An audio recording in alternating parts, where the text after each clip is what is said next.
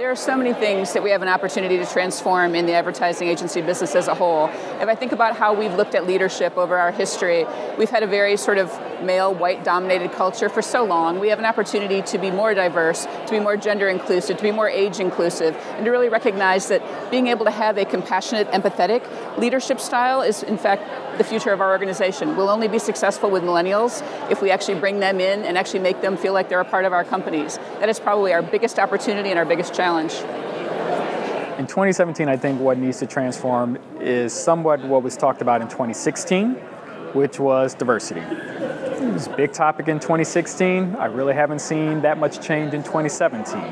I know a couple of people here have talked about diversity, but again, it's kind of really time to put people's feet to the fire and make it actually happen. When as a black male coming here, I don't see a whole lot of black males in the audience.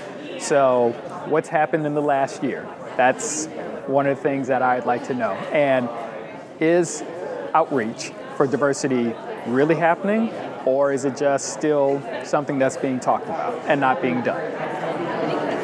2017 is the year we need to transform the conversation we're having around diversity.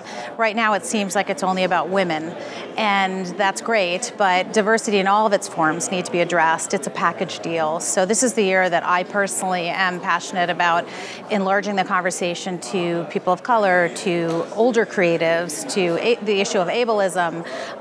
No one gets left behind, and diversity in all of its fronts is operating at full capacity.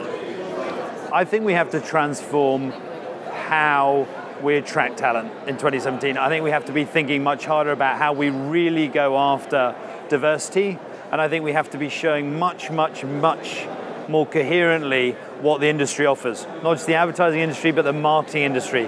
What is it to go into marketing? What is it to go into advertising? Why are these industries so remarkable against all the other industries that kids coming out of university can go and do now?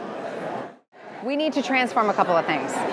One, we need to transform how this industry, meaning the marketing services agency industry, attracts talent. Number one, not everybody who's under 35 can go work at Facebook and Google. We have got to be a magnet for genius young people.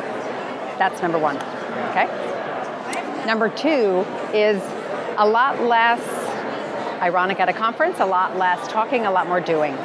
We've got to make solutions that represent what the future can look like. People need to see it to know what it can be.